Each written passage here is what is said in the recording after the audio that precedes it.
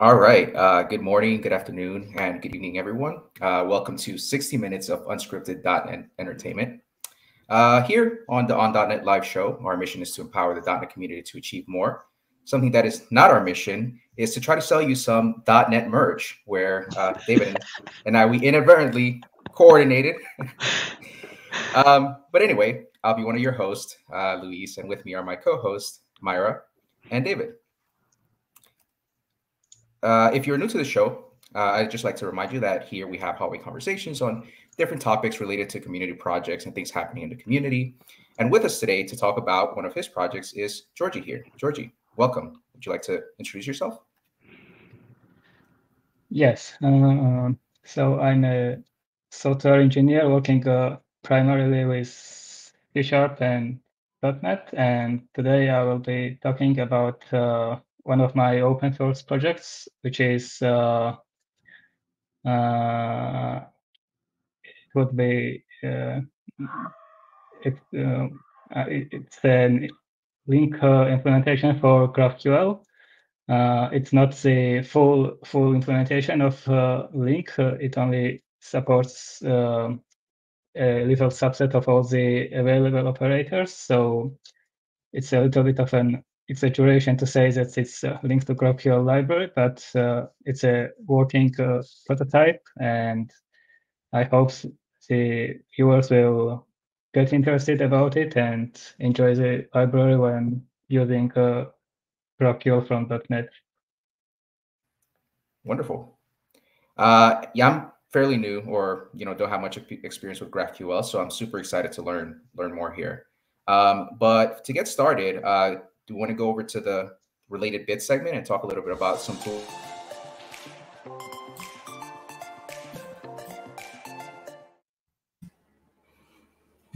All right, David, so what do you have for us in the related bits here? Awesome. Thank you so much. So I'm going to share my screen, and this is the GitHub GraphQL Explorer. So GitHub has a GraphQL implementation, and this API exposes everything you'd ever want to, query against for GitHub. So there's tons of things here. So in this Explorer, are we showing the link here in the bottom for the banner? Let's make sure we do that. So when you first log into it, you can, essentially put in a query, viewer, login, and this will just show who's currently logged in. So this is my GitHub handle, iEvangelist.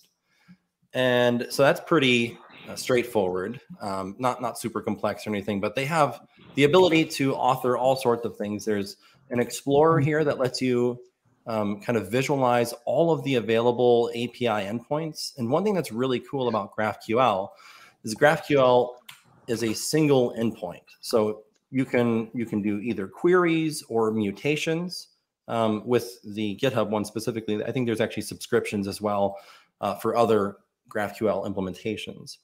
But so we can define a query and we can give it a name. so it's non-anonymous. So get.NET docs labels, for example. We can walk up to repository, give it a name and an owner. We can then evaluate whether or not it's private, the name with the owner. We can ask for the repository's labels. We can filter those. We can do all sorts of things. And it gets really, really expressive. And I love that GraphQL, with a single endpoint, you can kind of specify what you want returned. And that's really the big selling point of GraphQL. So unlike REST, REST APIs they're kind of, static in that you have to kind of, use the URL to build out, walk up to different collections. And, that endpoint will define a single shape, and that shape is kind of static. With GraphQL, your request, so this query right here is actually what would be the request. This defines the shape of what is returned, and that's really, really powerful. So it also supports parameters, variables, things of that nature. So we've got a query where we're asking for, the parameter user, and then like the number of polls. So we can walk up to users. We can say, here's the login. So for this user, let's see how many pull requests they have. Let's get the last 7 pull requests. And edges and nodes, these are just common aspects of graph. These are like generic objects that kind of define what are available once you get into like a pull request. What does that actually look like? So one of the nodes will have a state, title created at. We just run that here in the browser, and you can see the return. So you get data, the user, pull requests. Here's the edges. One of the nodes says that the state was merged. The title is update default interface methods markdown, and that was created on this date, right? So with GraphQL, it's extremely powerful. And that URL that we provided is a link to the Explorer, and you can go try it today entirely free of charge. If you have a GitHub account, sign in and start exploring all of the data that's out there and really start learning GraphQL. So that's kind of it for the related bits portion. So I'm excited now to jump over to Giorgi's project in the hallway track.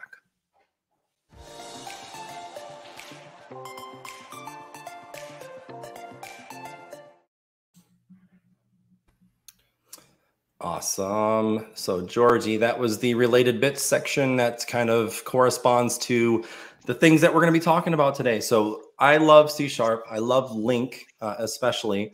So LINQ is language integrated query syntax, right, inside of C#. So with LINQ, there's lots of already implementations out there. There's stuff for like LINQ to objects, LINQ to ADO.NET, right, going to a database. So now what you've put together in your open source repository is LINQ to GraphQL. So I would love to see what this looks like. So can you just kind of tell us a bit, high level, what the design goals are, and then maybe we'll look at code and get some of our viewers asking questions.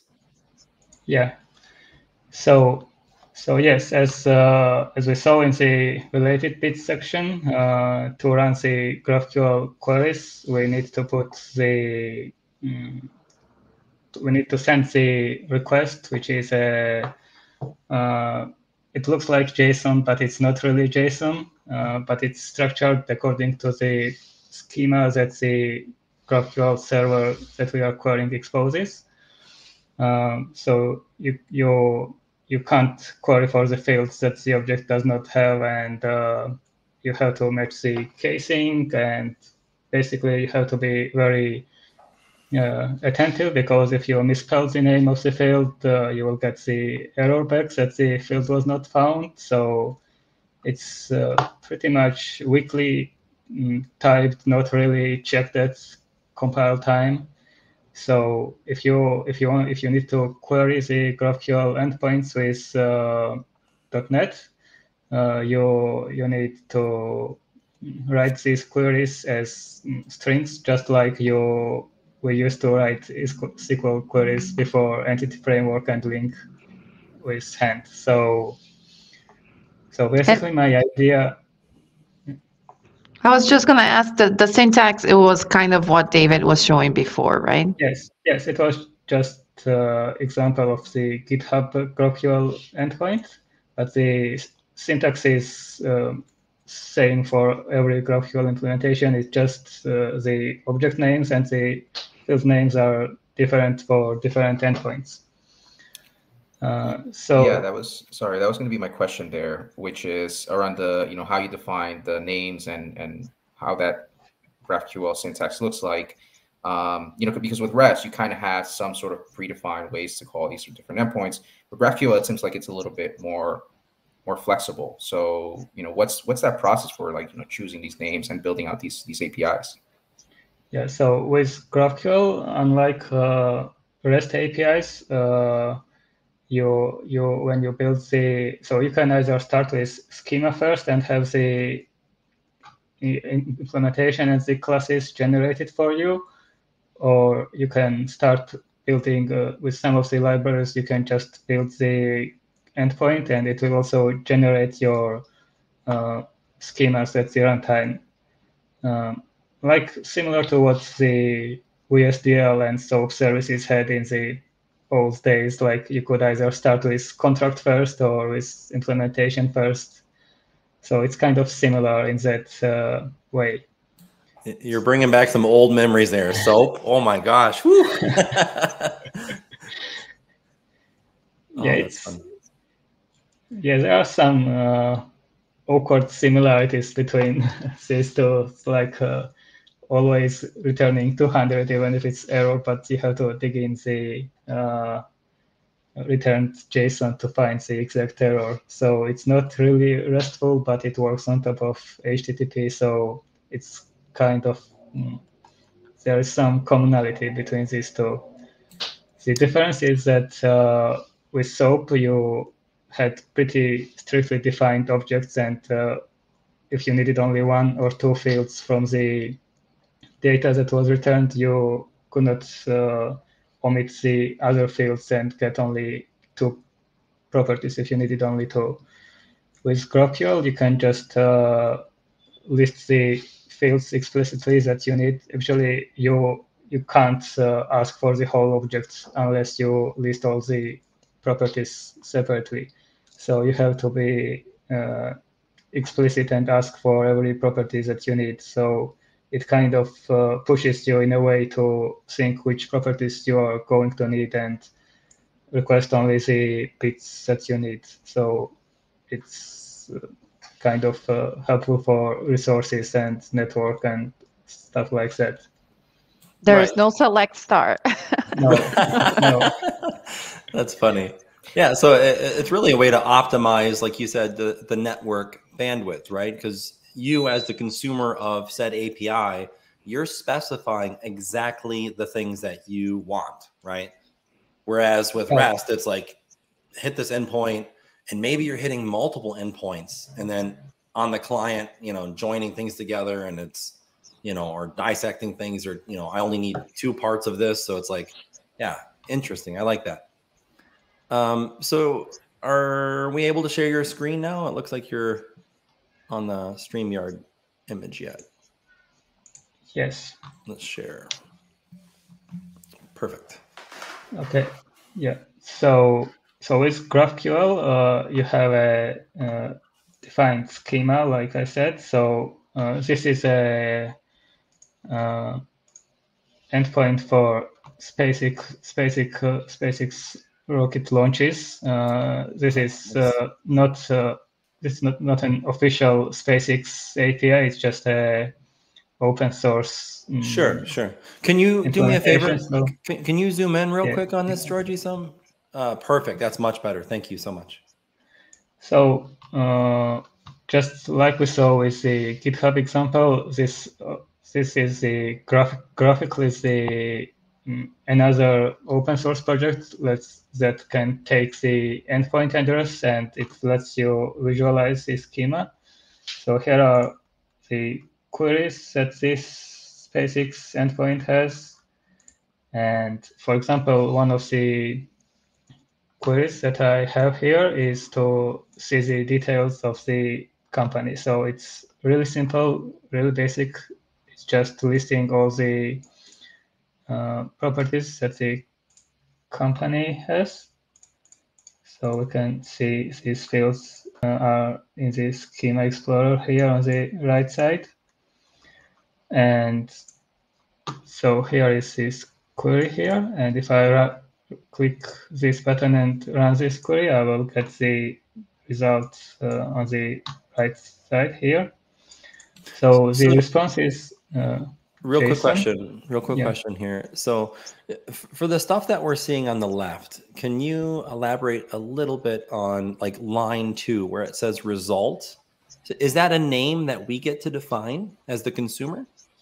Yes, this is the alias that we will get of the resulting object. So this result here on the right is whatever we put here. So if I just put here result company and run this, I will get the result company on the result as well. So it just gives us an option to name the resulting object in the JSON response. And then the company after the semicolon, that is the object type, right? Company is the part of the schema. Yeah, it's part of the schema. So if we one of the fields, perhaps. Yeah. So company, if we dig in these query objects, we can see the objects or methods that this query has. So it has this company, and info is a object just like the return type of this company query. And if we click on the info, we see the properties that it has and also the types of these properties. So perfect. And just a quick question here. So I noticed the URL here is that SpaceX Land API. This Explorer, is this like a sort of a general tool that you can just plug any endpoint, GraphQL endpoint to, and it will show you sort of the schema, or does each sort of person have to kind of implement their own version of this Explorer? Yeah. So in this case, it's basically they are hosting their own Explorer, but I think there is a public Explorer where you can just put the address of the endpoint and it will pull the schema and show you the schema of the endpoints that you plugged in. Gotcha. Okay, so very similar to like OpenAPI, right? Yeah. Okay, gotcha. Thanks. Yeah. So we can see on the right side here is the resulting result that we got back from the endpoint. If I remove some of the properties here, for example, if I decide that I don't need this test sites property, which I don't need, for example, for this query, and remove these as well, and click this button, we will see that these properties have disappeared now. So the resulting object is always a JSON, so it can be an array or a single JSON item depending on the query. For example, it has this links property. No, it's not an array, but in some cases we can have an array returned. If we look at the headquarters property, it's an type of address, which is a custom type defined in this GraphQL schema. So yes, string and int and float as well, and there are some other basic types that are built in the GraphQL specification, and we can also define our own custom types, just like this address type, which is defined here. So if I also want to get address back, I can put headquarters here, and now I have to specify which fields of the headquarters we need. And the good thing is that this tool has intelligence, so I can just get address and city if I need. if I now run this, I will also get the headquarters back. Oh, it's close to my home. Rocket Road, are you familiar with that? No, Hawthorne is right next to where I live. I drove by already, like SpaceX. Awesome. Yes. And we are getting some questions. So some of the viewers are saying, so wait, how does this relate to .NET? Like they're trying to draw the lines here. They're like, this is all GraphQL. Like, where's .NET? So that's LINQ. That's coming very soon. I promise. Yeah. So my idea was basically to build a library where you could, just like with SQL, we generate the strongly typed classes from the tables and views and their schema. And we also have the data context in entity framework where we can, which we can use, which will generate the SQL query for us and also run the query and materialize the resulting data in the object. So my idea was that if we can do that for SQL, why can't we do that for GraphQL? So here comes .NET. I can show it now. The project that I built, it's kind of a it has two parts. One is it's just a .NET tool which you can point to a GraphQL endpoint. It will inspect the schema and generate the classes for every type that it finds, and also generate the class similar to data context that you can use to run GraphQL queries. So I will show that now. Can we zoom in on this as well, Giorgi, please? Yes. Awesome. So I'm assuming this query context is an object that is from your library. Yes, sort of. So before the show, let's is it can you see this, or is it too small on the Solution Explorer? I think that's fine over there on the Explorer side. So one of the projects here is the scaffolding project. It's a tool which you can point to the endpoint, and if you run this exe and point it to this SpaceX endpoint, and it also takes some properties like which folder you want it to output the generated classes and what namespace you want to use. It will inspect this schema, and here is the generated class, for example. Wow, that's so cool. There's so much stuff there. Yeah, for example, for the companies, this is the info class that was generated from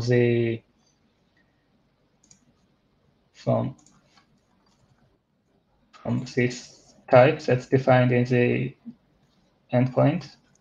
So you can see every property that is here is also present in this class.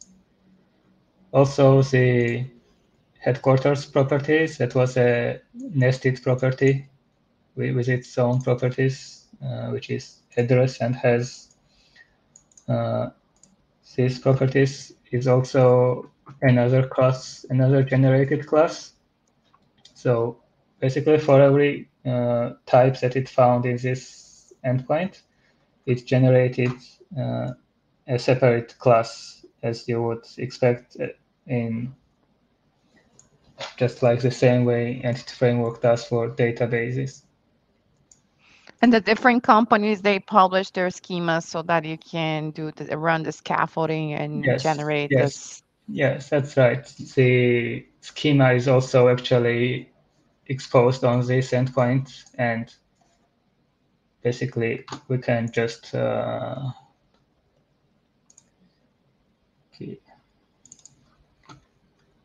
here we can take this query. So the GraphQL query to get the schema is also a GraphQL query itself. So basically, we can query any GraphQL endpoint for its schema with GraphQL syntax. So this is the query that the console app uses that I showed. So if I run this query now, I will get the information about every type that's defined in this endpoint. So that was actually a question. So Eugene is asking, did you generate these classes manually? So the answer is kind of twofold, right? You did have to run a command though, right? You ran this little... Yeah, I ran this command. Yeah, I ran this command. It takes the endpoint address. So it actually ran this query on this endpoint, just like I did now. And then it, for every type that was found in this array, generated the corresponding C# class. Right. Okay. That's actually really cool. So it is similar to like EF Core. I mean, there's some manual stuff there. We do have another question right away. They're asking, how does this interact with like EF Core code first? Is that an option if you could do like code first, or is that not something that's baked in yet? So this library and tool is for querying the GraphQL endpoints and not building the server-side GraphQL services. So it can't really generate the GraphQL service implementation for you. It's only for querying. Like with Entity Framework code first, you can define the types in your code and have it EF generate the database for you. But in this case, for this library, it's the client side only, and it does not allow. It's not for building the server side implementation of the services. Right. We got another follow-up question, and this is exactly where my brain went. So the same user is asking, is there a .NET 6 source generator for this? So instead of the approach of manually running like a command line to generate a project, I was thinking the same thing. It'd be really cool if we had a source generator that instead, like you attribute something in a project and then it just emits all that code and compiles as part of the context. Yeah, there is not. And one of the reasons is that I started building it before the source generators were invented a couple of years ago. So awesome. .NET tool was the only choice. And the second thing is that I did not have enough time to build the source generator. So, but it is open source, right? Yeah. Yeah. Right. So the hard work is already done. So basically, you just need to take the code from this scaffolding project and put it in the source generator, I guess, and tweak it a little bit, probably to make it work in a source generator context. Because the code to run this introspection query and to parse the resulting JSON response is already in this project. So it's like 80% there, I think. Like this is the code which runs this introspection query and generates the classes. So it just needs to be packaged as a source generator. Awesome. Yeah, I think I might take a stab at that, doing a pull request, because this is really cool.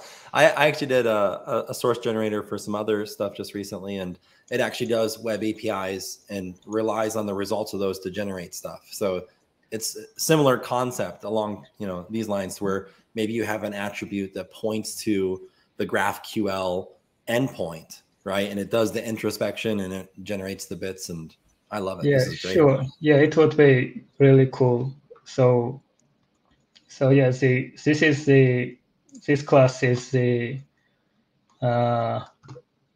class that actually does the code generation. It currently uses Roslyn, so yeah, it would not be too difficult to take this and turn it into a source generator, because all the logic is in this class. It just needs to be turned into a source generator. And after you run that tool command, what are the folders that you end up here? Because you have some extra ones that you probably added later, like the demo and things like that.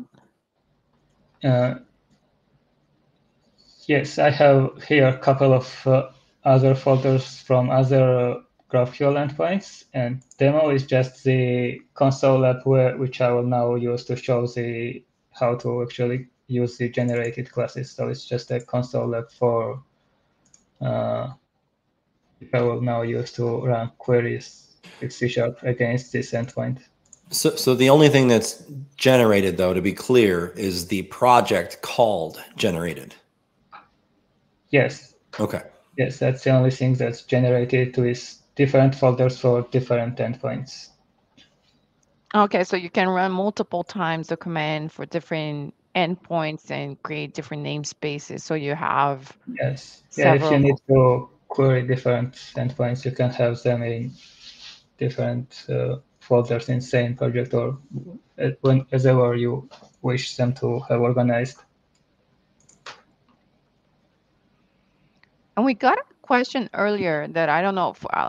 I'm not familiar with GraphQL, but does LINQ to GraphQL supports full-fledged complexity limiting? So are you familiar with that concept? I'm not so like. Okay, sorry, what it supports complexity Limiting.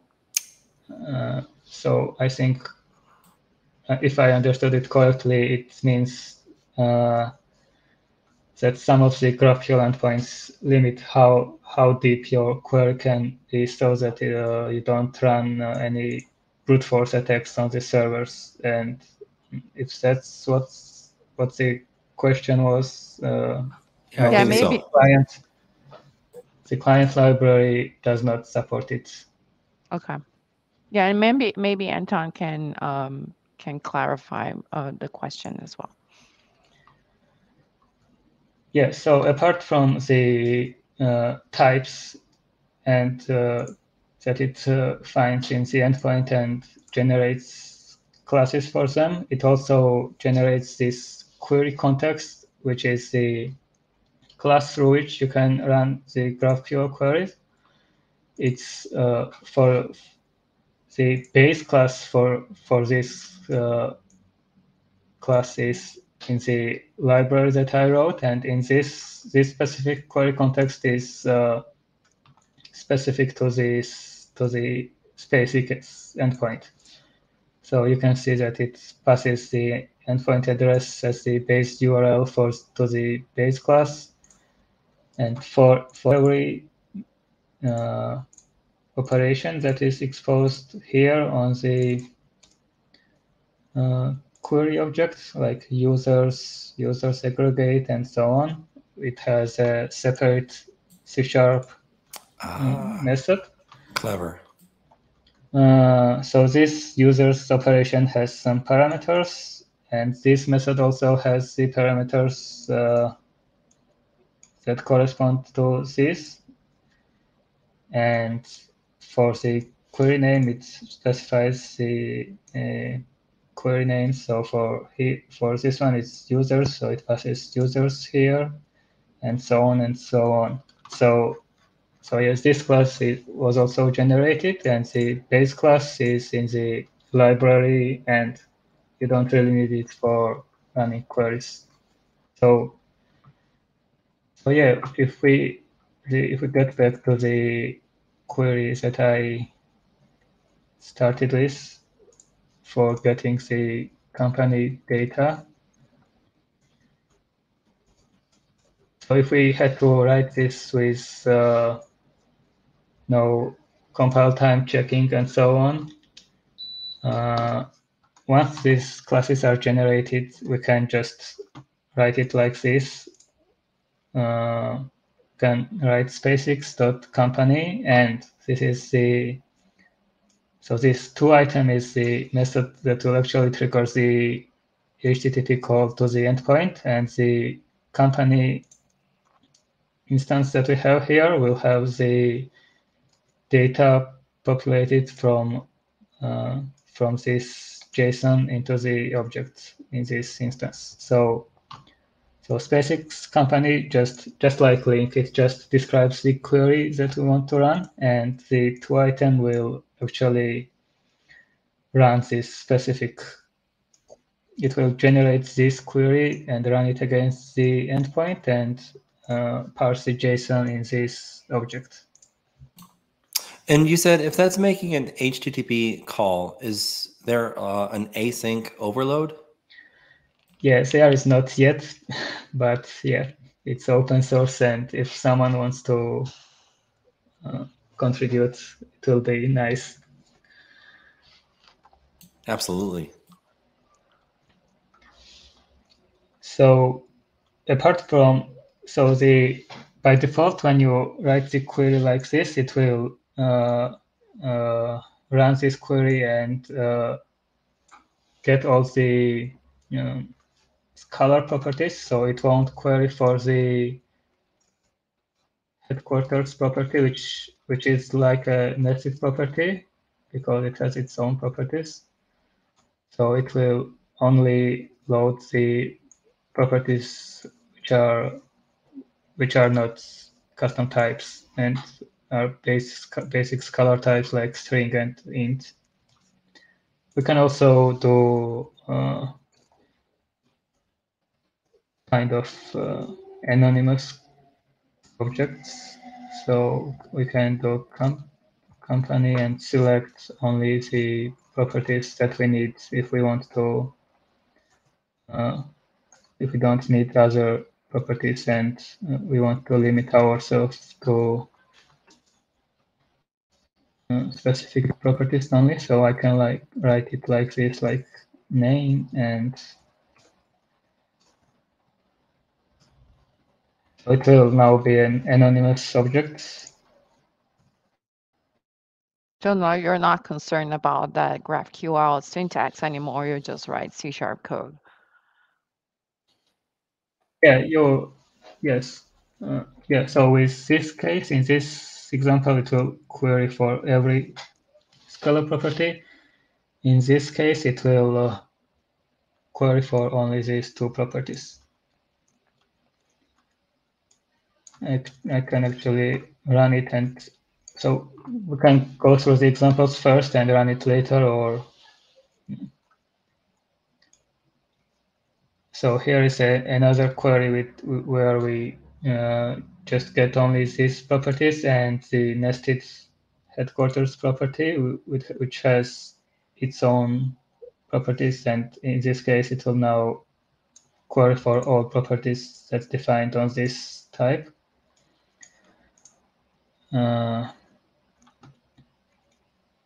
We can, yeah, go on. I was going to say there's a couple questions that are stacking up here. I'm just going to rip through some of them really quick. Anton asked a question that I think we already answered. He's asking about endpoints with schema stitching, generated model classes. Will those also be in separate namespaces? I think the generator, you said you can have multiple namespaces generate into the same project, if I understood that correctly. Yeah. You can specify where you want it to be saved, which folder, which namespace you want to use, so they won't clash with each other. And Verzak said, is there toItem async? And that's what I was alluding to also. Not yet, but it sounds as though Giorgi would love your pull request. So another one, in case of model name collisions, that's going back to the He was just clarifying that the question. Yes. Yeah. Okay. And then Eugene has one as well. Yes, Eugene. Does it mean that for each new GraphQL query, you need to generate new C# classes? No, you don't need to do that. You generate the classes once for the endpoint, and as long as the schema does not change, you don't need to generate them. And you just write as many queries as you need. Right, right. So I guess taking a step back, the typical workflow is you have a GraphQL endpoint that you want to work against. So then you'll run the generator one time, generate the classes and the corresponding queries that are possible for that endpoint, and then you'll consume it either in any type of application, whether it's a client application, Yes. command line, whatever it is. And then from that, you'll have the query context, which is a subclass of your graph context, which is Yes. specific Yeah. to the stuff that was generated. Yeah. Yes. Got it. Exactly. So if the schema changes, your queries will fail in runtime if it's a breaking change. So you need to update the generated classes by running the generator again, and probably fix your code as well. But unless the schema changes, you only run this tool once. And to be clear, so for me, one of the initial disconnects was, I've done a lot from .NET where I would consume GraphQL endpoints, and I was always doing that with giant templated strings, and that's very tedious because, like you said before, if you have a typo or the field name doesn't match, or an object no longer has something that was previously nested, or any of those type of schema changes or imperfections, your code's not going to work. But with what you've done, it's all generated for you. So it's therefore strongly typed. And as such, you can consume it as long as it doesn't change under the covers, right? When you're consuming. Yes. Right. Yeah. If it doesn't change silently on the servers, then you are good to go and you do it once. Awesome. I love it. What sort of following up on this topic, how does that versioning work? And is there a way for, I guess, GraphQLinq to sort of manage different versions, or just have different versions of the API? Well, I guess that would depend on how the endpoint, the server side, is doing the versioning. Usually with GraphQL, the way to do it is to put you can still have the old properties, but you can mark them as obsolete. So someone who just like obsolete works in the work, like you obsolete it and new users use the new endpoint, new properties, but you maintain backward compatibility for all their clients. The GraphQLinq library does not do anything for backward compatibility. And I'm seeing this render method. So is that something that is part of the schema, or is that something that is part of your created project? Which method? The render, so I see render company summary. It's just to put the result on the console. Okay. So yeah, we can also include the navigation properties if we want to.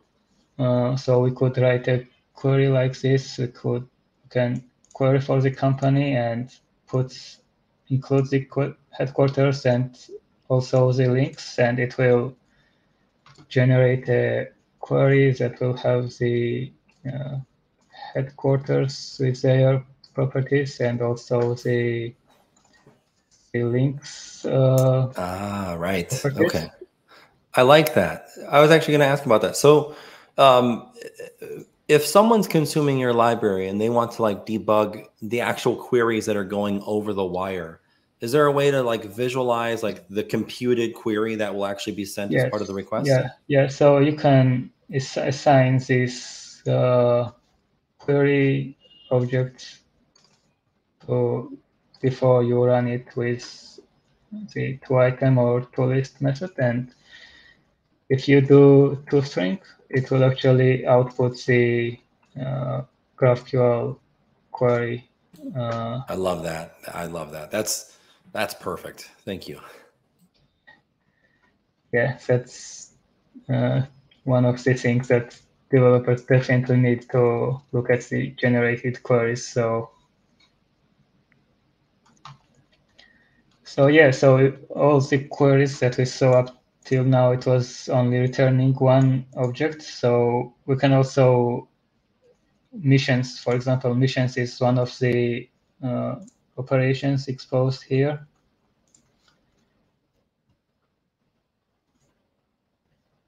And this operation returns the missions that SpaceX has launched. It has this limit, offset, and the find arguments to limit the missions.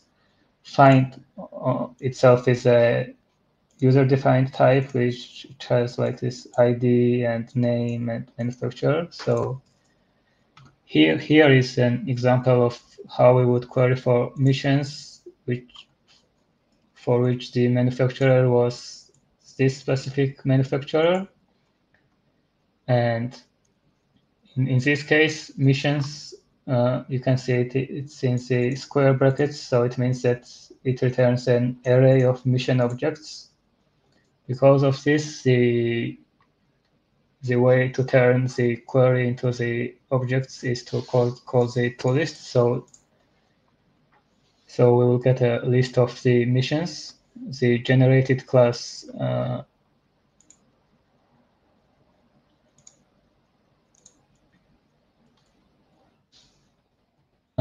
yes, the generated methods, it either returns a GraphQL item query or graph collection query, depending on whether the operation itself returns a list or single item. So we can run this query and we will get back all the missions that satisfy this specific condition. We had another question from Anton. Does the model generator support GraphQL directives? No, it does not support directives at the moment. And just like we saw with previous queries, we can also, for example, if we have this query here, we can run this query and then we can compose on top of this query, just like with Entity Framework, where you can append the operators on the query. So we could run this query. We could then do an include that we also want payloads. And then we will get the payloads as well back from this endpoint.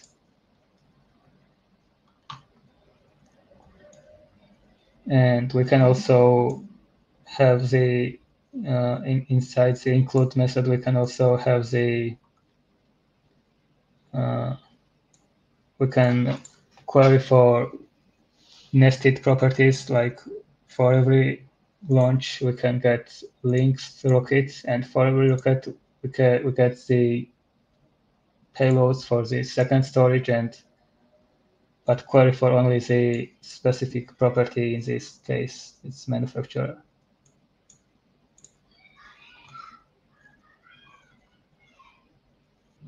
Awesome.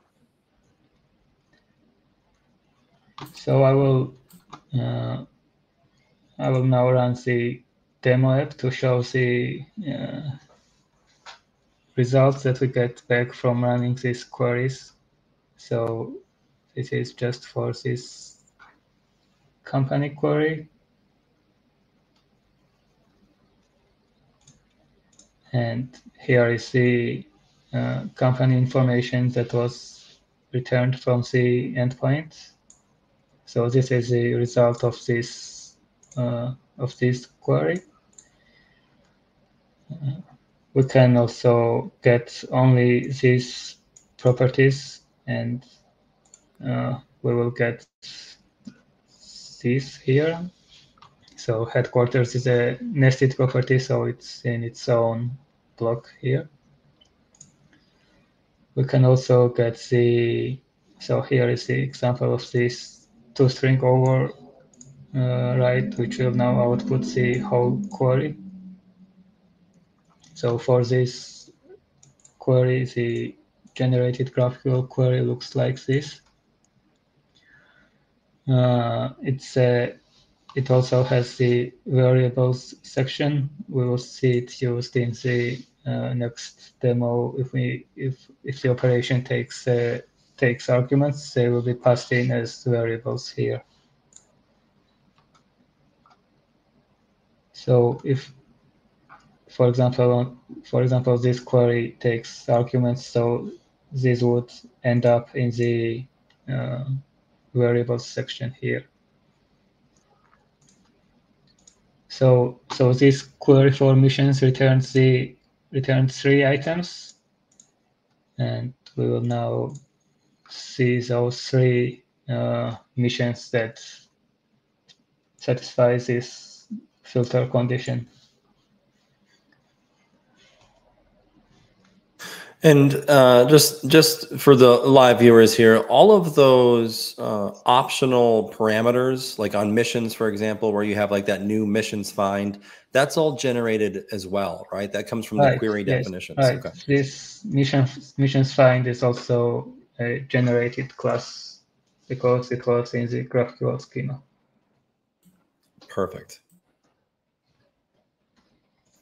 So it will now also include payloads in the query and output the payloads too.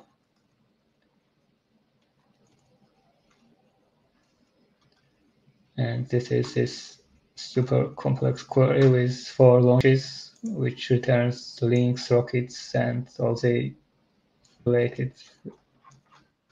So here is the output of this query. That's so cool. Different launches. Before you end that, are you able to go back to Visual Studio? Are you able to grab that query and just put it in the immediate window and do a toString on it? From like line 75, just grab like space context. Yeah, I need for the last one, yes. Yep. I want to see what that query looks like.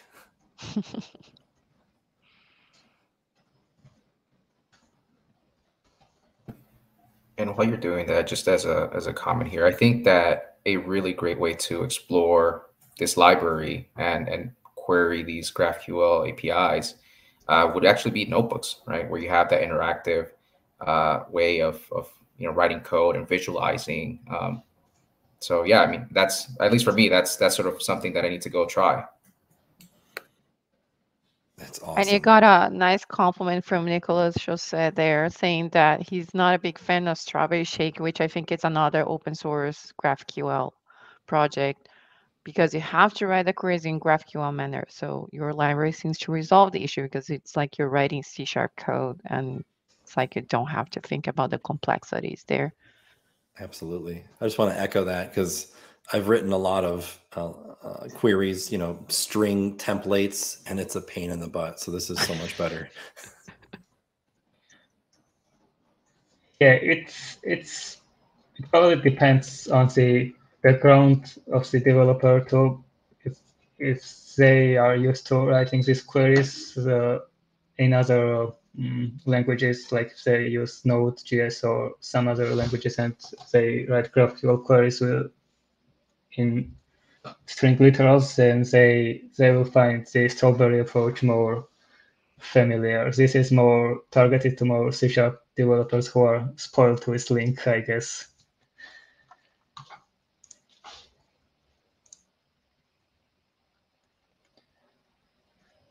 So you can see the query now for this one.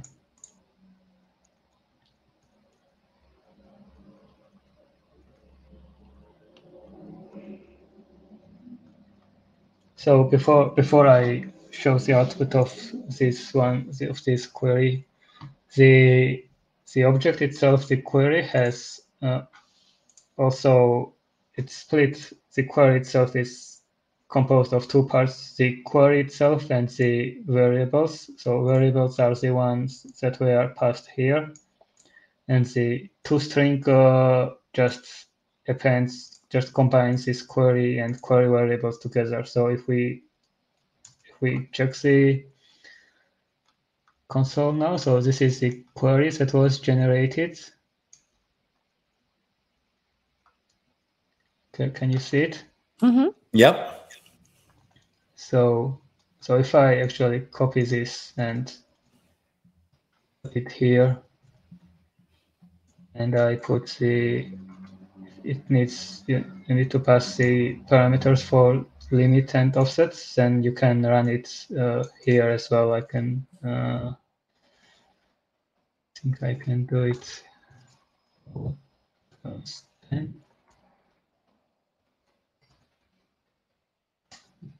Set was 0. If I run this here, I will also get the same data back. Beautiful. I love it.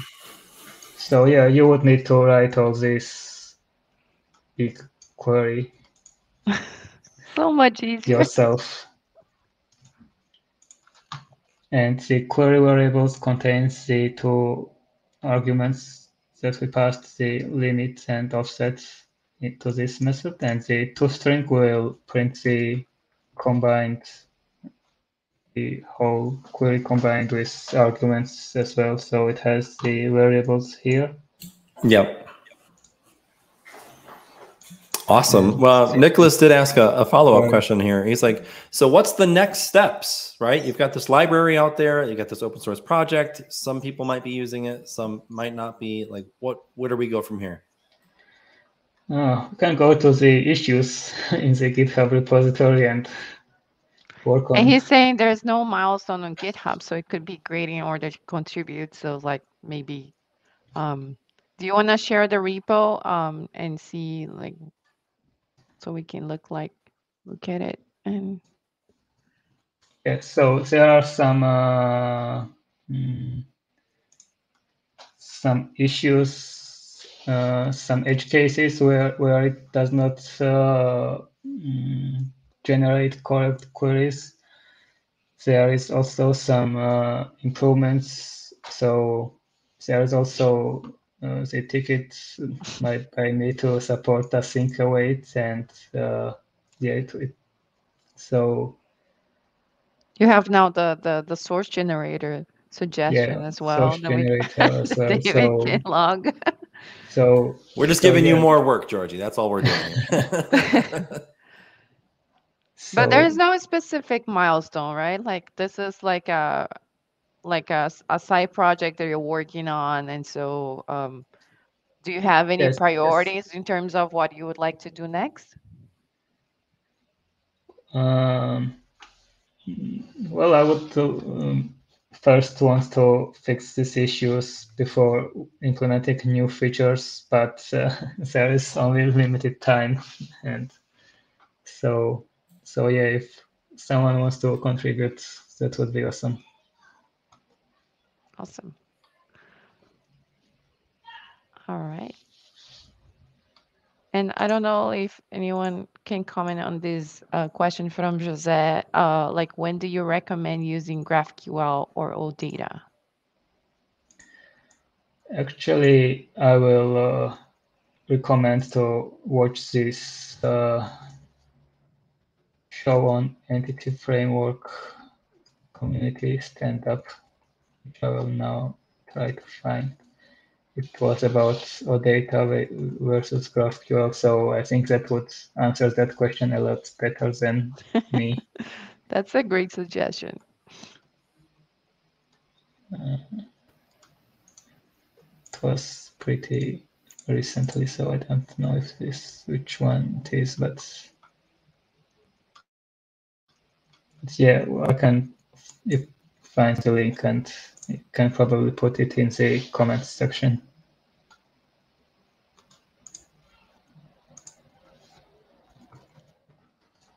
Awesome. Thank you so much, Giorgi. And for on the next Monday, on June 13th, we're going to have David McCarter to talk about code quality and performance. So stay tuned and come back to hang out with us again. And we really, really appreciate your participation here, Giorgi. It was a really, really cool library. I learned a ton, so I really appreciate it. Yeah, it was nice for me as well to share my work, and nice to hear that it was useful and interesting for the viewers as well. Awesome. Well, we'll have to have you back and show all the improvements to the library from the open source community. Yes, that would be cool. Cool. All right. Well, till next time, folks. We'll be back here next Monday, as Meyer said, where we're going to be talking with David McCarter about code quality and performance. Giorgi kind of did part of the job here for us, which is if you like the show or shows like it, make sure to check out dot.net/live, where there's tons of other shows on specific topics like Entity Framework, for example. And you can check out the recordings on there. So with that, thanks again for joining us, and see you next Monday. Bye, folks. Bye, friends. Bye.